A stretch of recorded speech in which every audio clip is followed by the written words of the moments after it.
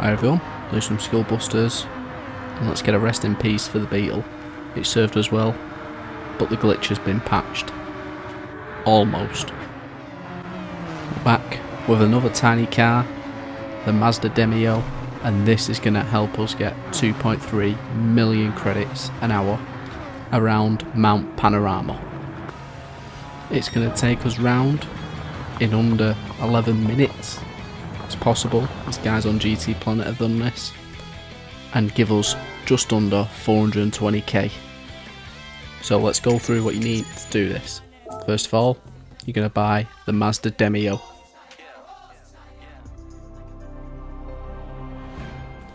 Take it to the tuning shop and get the weight. First of all, weight reduction 1, comfort hard tyres, weight reduction stage 2, power restrictor, close ratio transmission and the ballast. Next up, racing crankshaft, fully customizable computer, high RPM turbocharger and fully customizable LSD.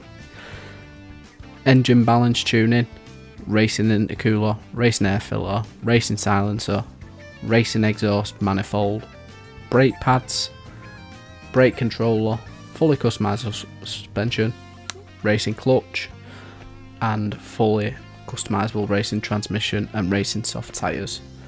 Get the nitrous and carbon ceramic brakes. Racing brakes will do if you want them. And finally, titanium connecting rods and pistons. Right, onto the tune. Dead important this bit. We're going to have two tunes. So first one's going to have comfort hard tyres, normal suspension, fully customizable differential. Downforce is set to 0 at the front, 150 at the back. ECU still on, but is set to 70. Ballast is set to 200 and at minus 14. Power restrictor set to 70. That transmission, that close ratio low, that's what you want on the transmission. Nitrous doesn't matter if it's on or off. Turbocharger is set to normal. Anti-lag is on, set to strong.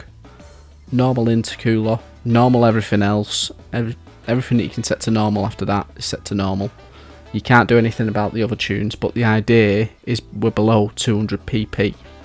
You're then going to make another tuning sheet, so I've called a min-max, and you're going to do this to the maximum one. So racing soft tyres, fully customizable suspension, and it's got these settings, so 110 at the front, 105 at the back, 3 at the front, 10 at the rear, 20 on the compression ratio, 40 on the rear, expansion is 50/40, natural frequency is 3.15, negative camber is 3 on both, toes 0 on the front, 0.2 on the back, fully customizable limited slip diff set to 595, downforce 100 and 129 on the rear, fully customizable ECU set to 100, no ballast, nothing on the power restrictor, fully customizable racing transmission,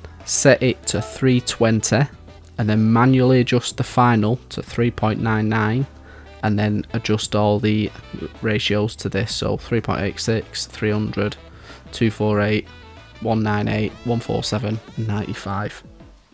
Nitrous, set it to 100, and then you've got the high RPM turbocharger, anti-lag, set it to strong, racing intercooler, racing everything, air cleaner, silencer, exhaust, carbon brakes or racing brakes, racing pads, brake controller if you need to change it, and then the racing clutch.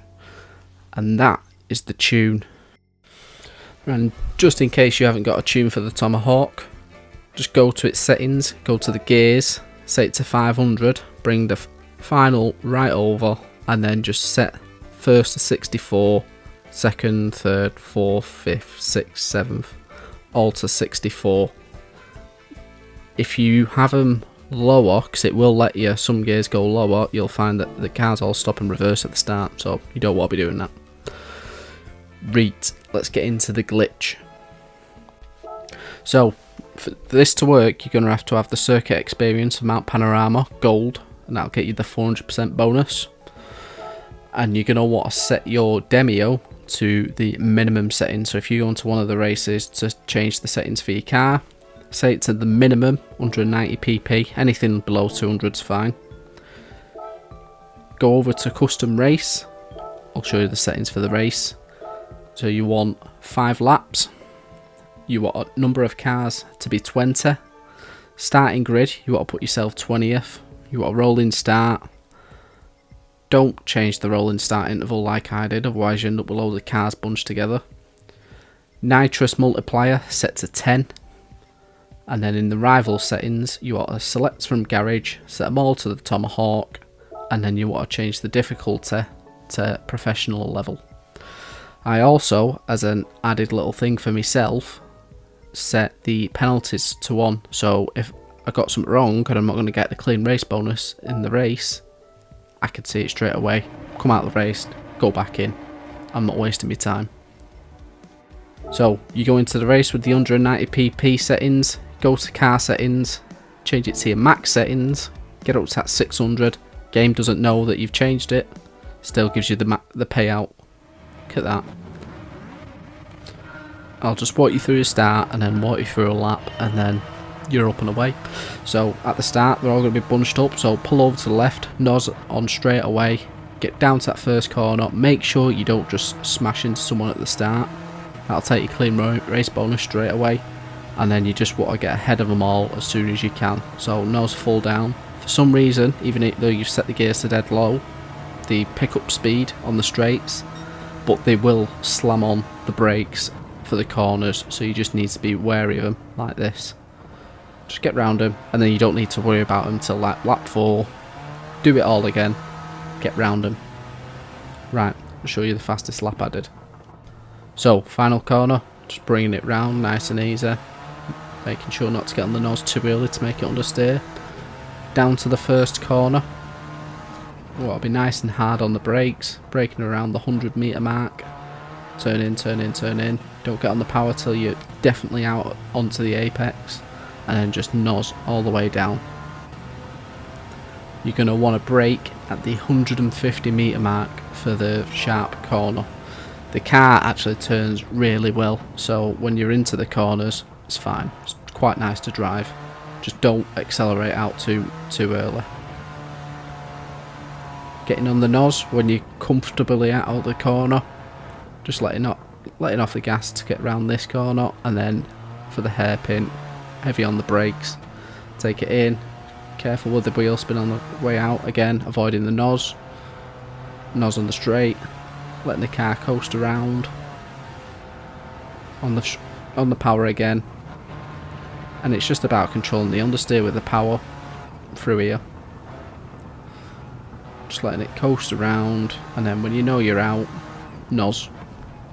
This is the only tricky corner for me, so brake before you get in, brake again before each corner on that bit, brake it again there, and then you're going to go flat out all the way down, braking just as you come through the left-hander, keeping to the right, hitting the brakes heavy and hard again, letting the car roll around, and then you're just going to floor it all the way down. I found that if you change up gears before it gets to when it indicates for you to change gear, when it's red, you can go faster. Don't ask me why, it's just must be the way the nose works, increases the torque. So braking as you come over the right hand bend at the end, brakes, brakes, brakes, brakes, just letting the car roll around the corner again. Careful with the nose because it will push you out wide with understeer. Coming down to the last corner, 100 metre mark, heavy on the brakes, nice easy corner, let it roll round, floor it again, and that's all folks. So yeah, we've got another couple of days worth of glitches. It's not 5 million an hour, but you know, it's better than the current best without well, the Escudo round Tokyo or the Nissan Skyline, which is 2.2 million an hour. So this is like proper maxing it out, and it's a different track for once. There you go folks, that's everything. If you like this video, don't forget to like, subscribe, got plenty more coming, and we'll see you all next time. Adios.